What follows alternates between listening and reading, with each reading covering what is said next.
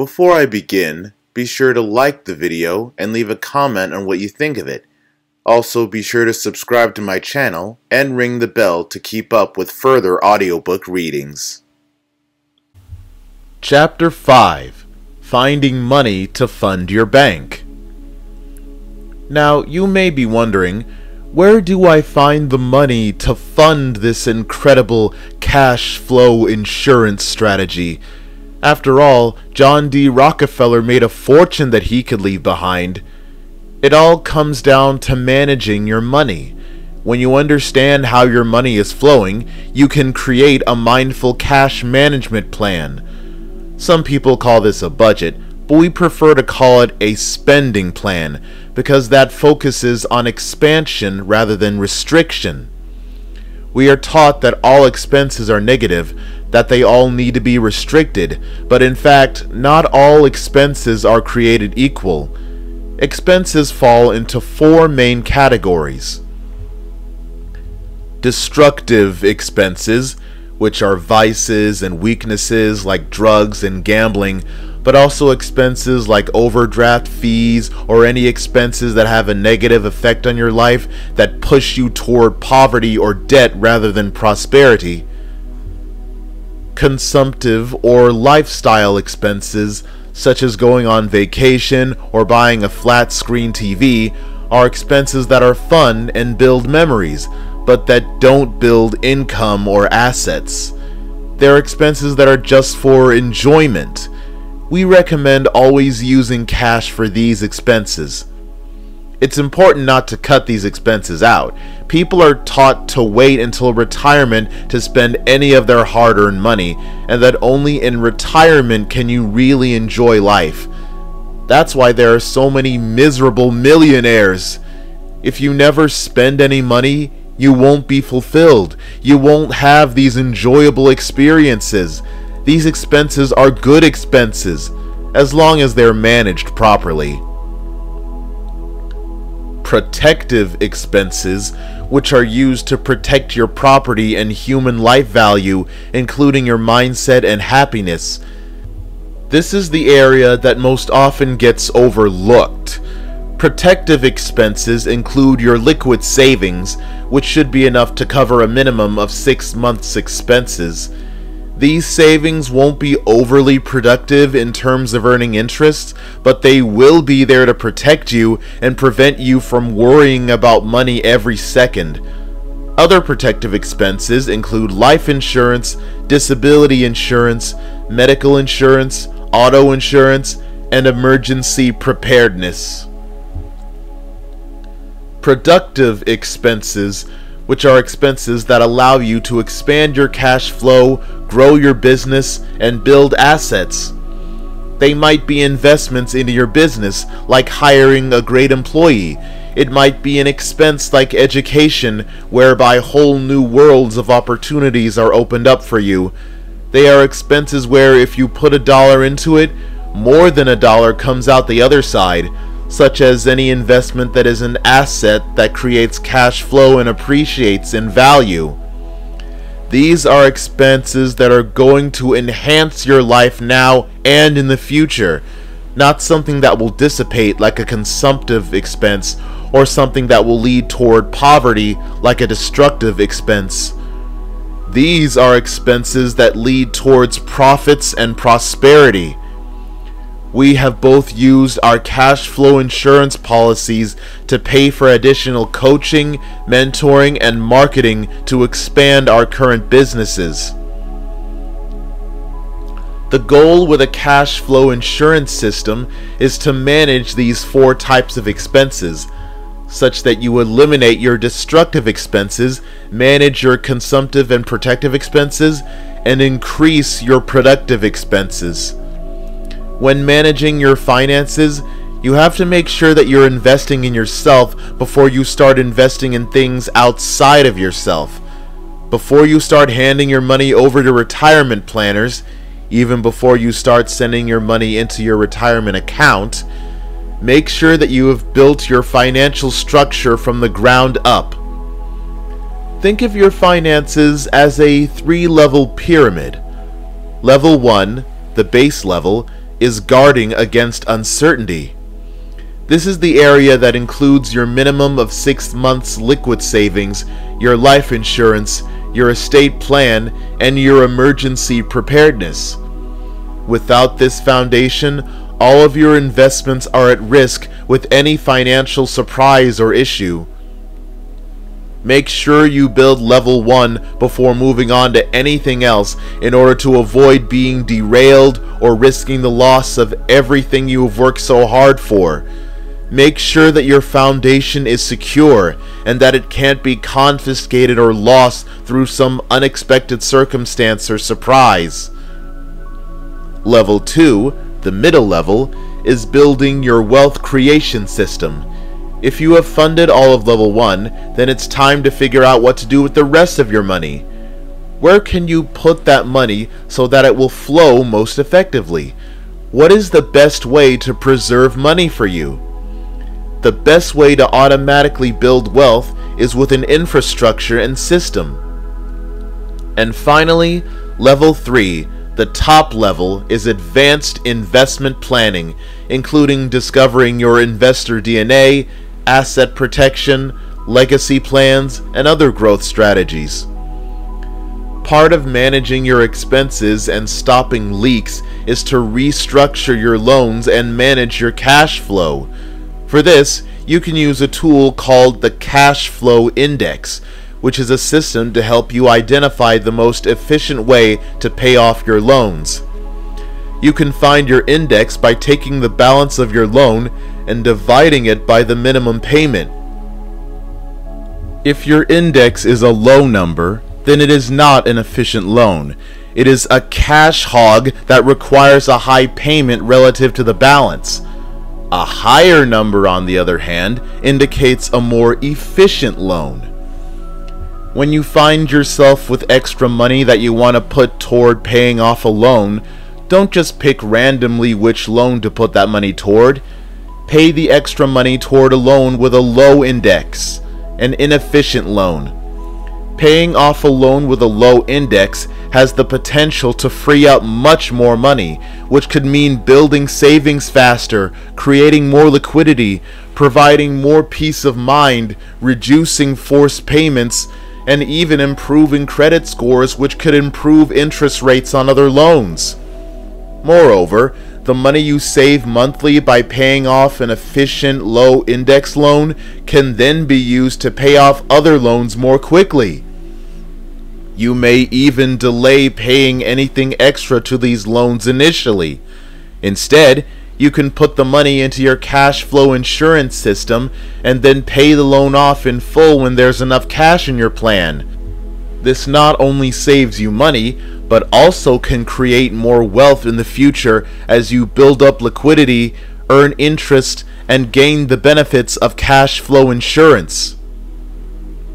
When you are restructuring loans, look at refinancing to a lower interest rate or to a longer amortization term so that the loan will be more cash flow efficient. You can also manage and restructure your loans so that your loan interest is tax deductible, like with mortgages. If you restructure a 15-year mortgage into a 30-year fixed rate mortgage, you can improve your cash flow because the payment is lower today and the tax benefits of paying interest for a longer period of time could amount to hundreds of thousands of dollars in tax savings over time. On one hand, you're getting tax deductions on interest, and on the other hand, you're earning tax preferred inside of a cash flow insurance policy. You can even take the money out against the policy and pay off your home if 15 years was really your objective. Putting your financial house in order also means creating the proper account structure. Ideally, you want to set up 3 types of accounts. 1. Peace of mind account.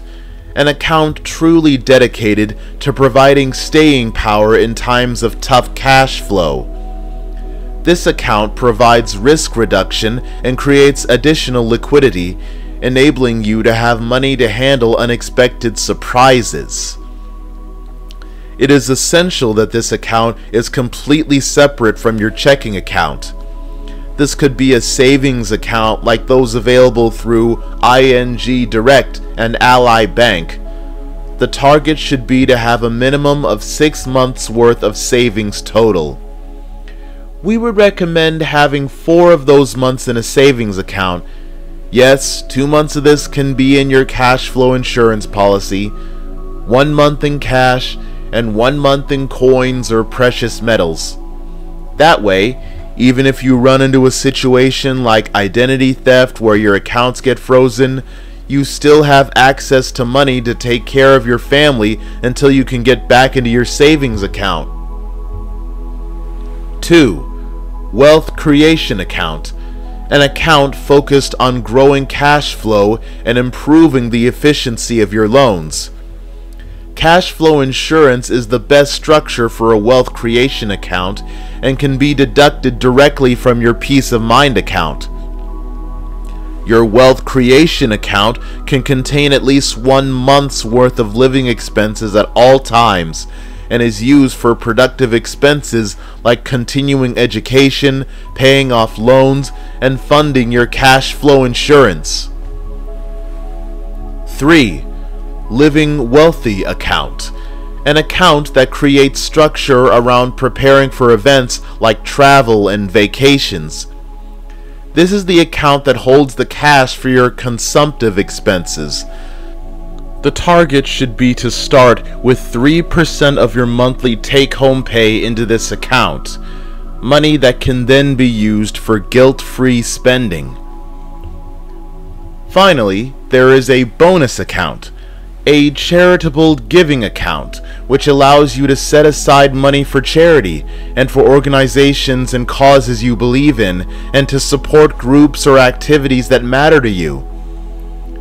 There's a law in finance called Parkinson's Law, which states that anytime you have an increase in income, if you don't have a plan for that extra money, it'll get eaten up in your living expenses. By setting up the right account structure, you can capture your wealth instead of having it commingled with your living expenses and gobbled up. One final element of putting your financial house in order: understanding your own money personality. There are 5 main money personality types. 1. Saver. A saver is fantastic at building wealth and saving money for the future, but they tend to focus more on worry and live with a scarcity mentality. For a saver, it's all about what you don't or can't do rather than what you can do. If you're a saver, setting up a living wealthy account can help you allocate a portion of your income for guilt-free spending. 2. Spender. The spender is the antithesis of the saver. A spender may have 5 or 10 credit cards and 10 or 12 other loans.